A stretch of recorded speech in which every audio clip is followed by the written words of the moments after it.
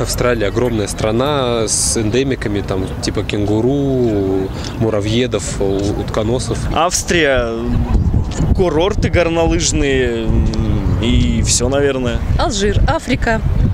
Это тоже жаркая очень страна. Песок, солнце, море. Андорра. Ничего. Азербайджан, столица, Баку, очень много нефти. Албания. Военные. Воевала всех, да. Ангола, слышал, маленькая, где-то очень далеко и неизвестная мне. Антигуа и Барбуда. Что это? Аргентина, Лионель Месси родился. Ну, Армения входила в состав российских республик. Вот, и Баку, столица, правильно, нет? Афганистан. О, столица Кабул. Военный конфликт. Багамские острова. Бангладеш. Не, ничего не скажу про него. Барбадос. Не. Я что-нибудь полегче. Бахрейн. Ничего. Не знаю.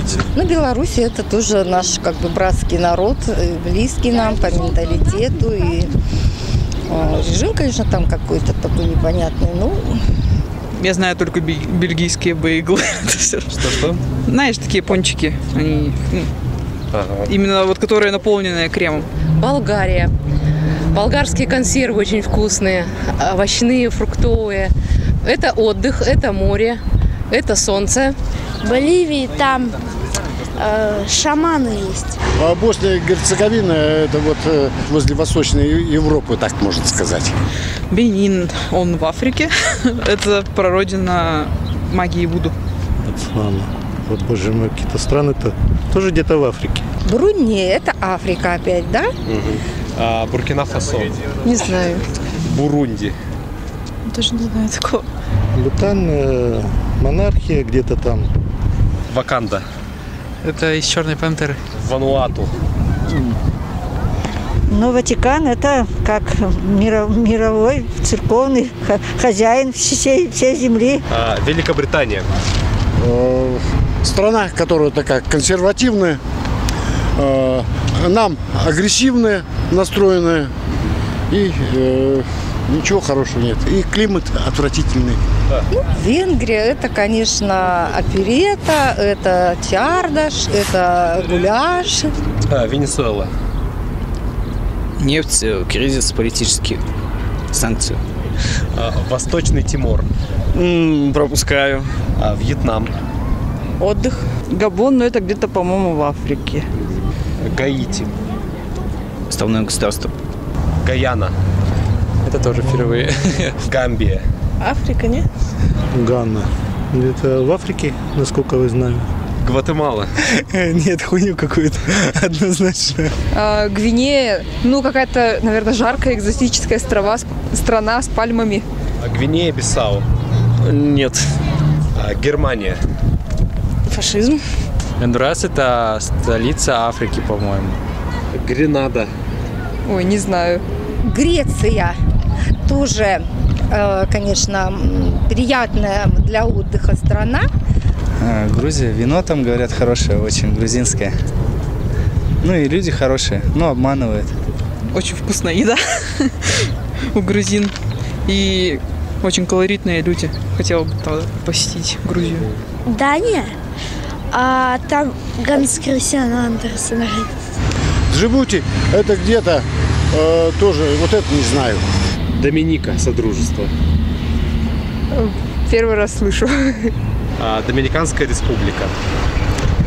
Это, по-моему, Африка. Я даже не знаю. Республика Конго. Эпидемия СПИДа. Я вот очень люблю сфинкса. Я не знаю, это у всех индивидуально. Я на этом месте была, и там такие необыкновенные переживания были. И я считаю, что это действительно реально чудо света. И, ну, каждый, конечно, сам выбирает приоритеты в этой жизни, но считаю, что Египет стоит посетить хотя бы раз в жизни, чтобы вот воочию увидеть сфинкса. Замбия, там вроде бы это в Африке. Зимбабве. А это я слышу впервые. Израиль – это демократическая страна, которая находится, к сожалению, в окружении недемократических режимов, и поэтому им действительно сложно выживать, и они постоянно живут готовые к отпору, к военной агрессии. Я очень уважаю вообще эту нацию, потому что это древнейшая нация, это древнейшая культура. Очень люблю евреев, потому что большинство гениальных, талантливых людей – это евреи. Индийский кинематограф, Болливуд и все остальное. Индонезия. Тоже экзотическая страна, популярная для туризма, такого экзотического туризма, джунгли, тропические леса. Иордания. Прекрасная страна. Страна, которая оставляет хорошее впечатление, желание туда вернуться. И очень хороший сервис, но не дешевая страна. Ирак. Ой, война. Иран. Достаточно неспокойная обстановка. Ирландия, республика католическая страна, была в зависимости от Великобритании когда-то, сейчас самостоятельно. Исландия самый, по-моему, малонаселенный, самая малонаселенная территория. 400, что ли, человек проживает по статистике. Испания – европейская страна с большой историей, с языком, который сейчас один из самых распространенных в мире. Родина Сервантеса, Дон Кихот, много очень замков средневековых. Также одна из стран, которая наибольшее участие приняла в великих географических открытиях. Италия. Ну, естественно, спагетти. Йемен. Не знаю. Кабо-Верде. Не знаю, херня какая-то. Казахстан, наш сосед, братский народ, крупная страна. Многие знают по фильму «Барат», там все неправда, там все ложь. Камбоджа, где-то вроде в районе Вьетнама, по-моему, там, да. Камерун. Там тоже у них спортсмены хорошие. Канада, это тоже страна большая. И стимулом является кленовый лист. Вот. Катар не знаю. Кения, кофе очень люблю. Очень люблю. Кипр, остров, много курортов, дорогая страна очень. Киргизия крутая страна, очень там красиво. Песня Илвис есть. Кыргызстан, жаным, девушка моя, капушка алия. Кирибати. Как? Кирибати. Теребати не знаю. Китай это наши братья. Это страна, благодаря которой мы здесь, во всяком случае, в 90-е годы были одеты, обуты и сыты, не имея минимум средств, скажем так. Поэтому лично я очень благодарна. А Северная Корея? Жесткие правила. Что там, социализм, я не помню. Колумбия, это, так скажем, такие показательные, это наркотики, наркообороны, Колумбия, кофе колумбийский очень вкусный. Коморские острова, где-то тоже, по-моему, в Атлантике. Коста-Рика. Коста-Рика, это в Америке, наверное, карнавалы какие-то, праздники. Кот-д'Ивуар слышал тоже, но ничего сказать конкретно не могу. Куба это уже наш союзник, как бы даже. Кувейт. В Африке находится, да. Лаос. Латвия, она Советскому Союзу принадлежала. Лесото. Не знаю. Либерия, насколько помню, французская колония в Африке. Оттуда очень много темнокожего населения было продано в рабство, собственно, в американские колонии и так далее. Ливан. Жарко. Ливия – это Ближний Восток. Литва – это, по-моему, российский или украинский город, я точно не припомню. Лихтенштейн. Ничего не знаю. Бразилия, статуя вот этого свободы, Иисуса Христа, фавелы, наверное, вот все ассоциации. Футбол, да, Пеле. Люксембург. Романтика. Маврикий. Жарко. Мавритания. Мадагаскар. Мадагаскар. Пингвины Мадагаскара, мультик про них. Малави. Что еще раз? Малави. Малайзия. Я не знаю. Это я не знаю. Это я не знаю. Мали. Мали – это Африка. Мальдивы. Пляжи, реклама Баунти, та самая. Идеальное место для тихого, спокойного отпуска, если ты богач. Мальта. Тоже. Слышала, не была там. Македония. Марокко, апельсины, жара, солнце, отдых, бедуины, верблюды. Маршалловы острова. Не знаю. Мексика. Это там не очень хорошо с законом, может быть, но для, как сказать, для кратковременного отдыха там прекрасные пляжи, прекрасный климат и очень веселые люди, тоже такие жизнерадостные. Поэтому как бы для небольшого туристического такого заезда это... Мозамбик. Ну, ничего особенного не могу сказать. Молдавию очень люблю эту страну, слушать про нее, очень красивая природа, очень красивые дома. Ну, Монако, мне кажется, это популярное туристическое место. Монголия. Степи, несколько крупных городов, природные ресурсы. Недавно начали добывать. Крутой президент. Все. Мьянма. Нет, не знаю. Нарния. Это страна в шкафу, которой правит Лев Аслан. Ее не существует. Ну, хотя, может, он существует, надо проверить все платяные шкафы.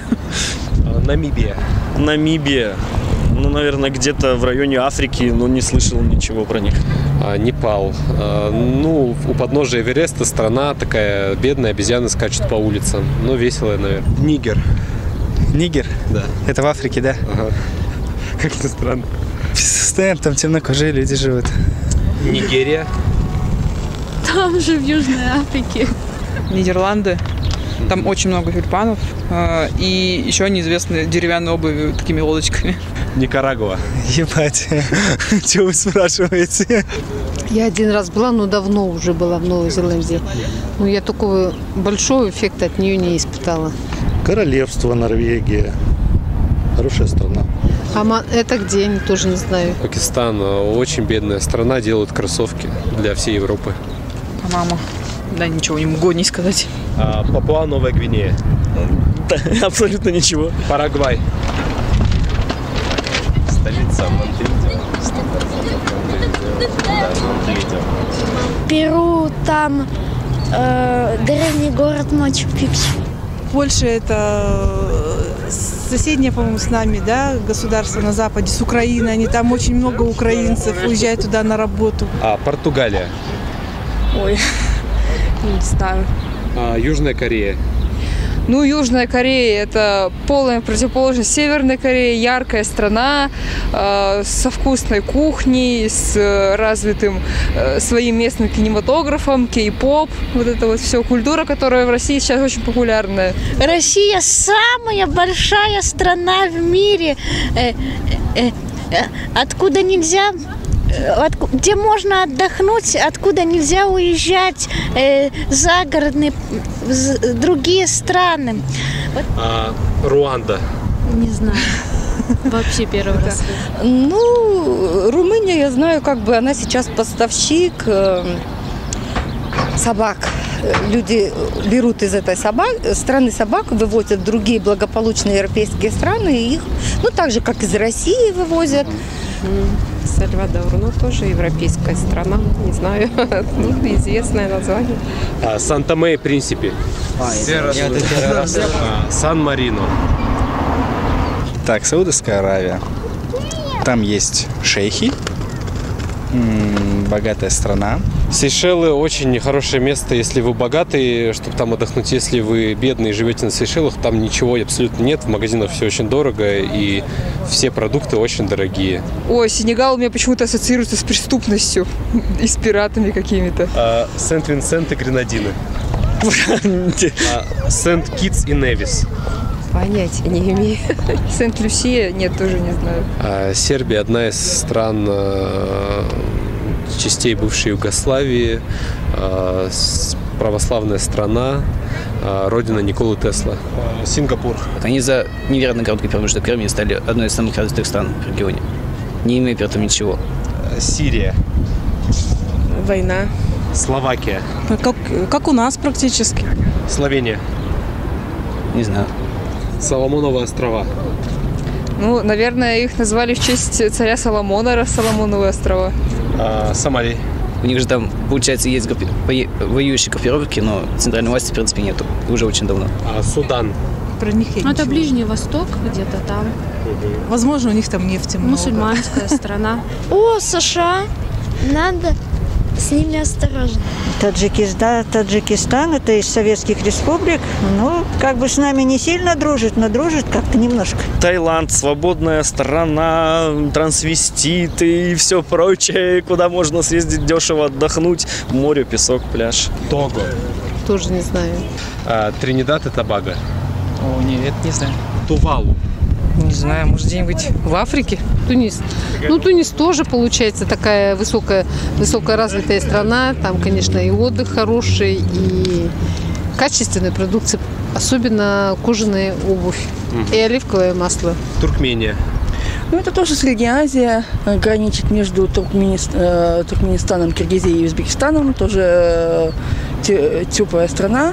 Турция, ну, это страна такая, знаете, отдыха, высокого качества обслуживания, и вообще классно там отдыхать, просто для отдыха. О, Уганда. Есть такой мем «Уганда Наклс». Узбекистан. Использование подростков на хлопковых плантациях. Украина, наш сосед, братский народ, сильно пострадал в Великую Отечественную, очень густонаселенная, большое количество очень развитых городов, очень певучий язык, очень напевный, очень музыкальные люди. Уругвай. Федеративные штаты Микронезии. Фиджи. Впервые про такое слышу. Филиппины. Ну это где-то на юге. Финляндия, острова вроде, да? Франция – это страна, множество битв, страна в виде сапога. В виде сапога? Да. Хорватия, футбол. Чад. Тоже не знаю. Черногория. Войны, как они, гражданские войны после распада Советского Союза. Чехия, там в хоккей хорошо играют. Чили. В Южной Америке находится такая продлинноватая страна. Ну, достаточно низкий уровень жизни там у нее находится. Швейцария. Часы, шоколад, самые надежные банки. Швеция, это да, это Альпы.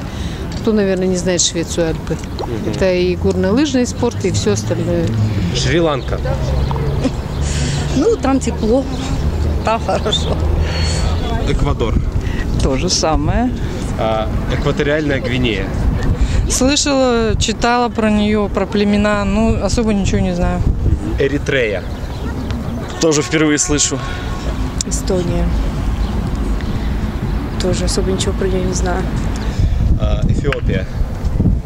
Не знаю. Южноафриканская республика. Тоже хорошая страна, но сложно что-то сказать. Южный Судан. Пираты вроде там, вот море, в общем говоря, террористы, вот такие ассоциации. Ямайка, ну, песни, футбол. Ну, Япония довольно-таки развитая страна. У них очень классные аэропорты с роботами, обслуживают вас роботы. Вот. Очень загрязненная экология. И на каждом шагу есть автоматы с масками.